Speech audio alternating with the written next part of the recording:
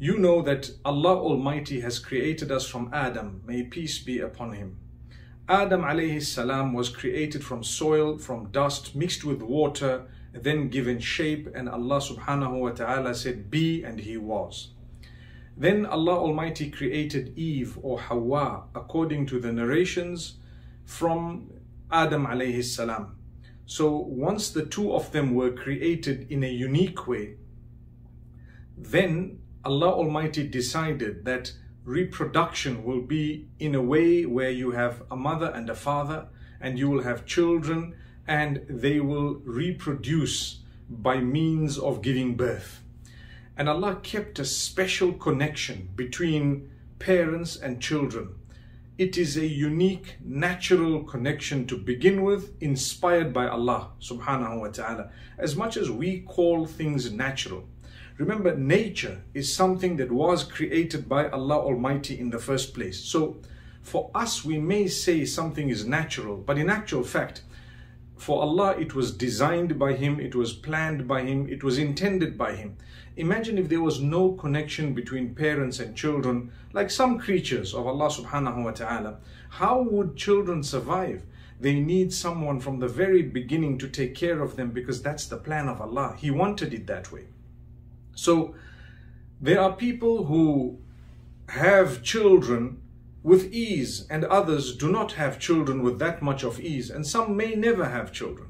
Allah Almighty mentions this in the Quran. لِلَّهِ مُلْكُ السَّمَاوَاتِ وَالْأَرْضِ يَخْلُقُ مَا يَشَاءُ يَهَبُ لِمَنْ يَشَاءُ إِنَاثًا وَيَهَبُ لِمَنْ يَشَاءُ الذُّكُورَ أو يزوجهم ذكرانا وإناثا ويجعل من يشاء عقيما. Allahu Akbar. Allah says, to Him belongs the heavens and the earth, or the skies and the earth.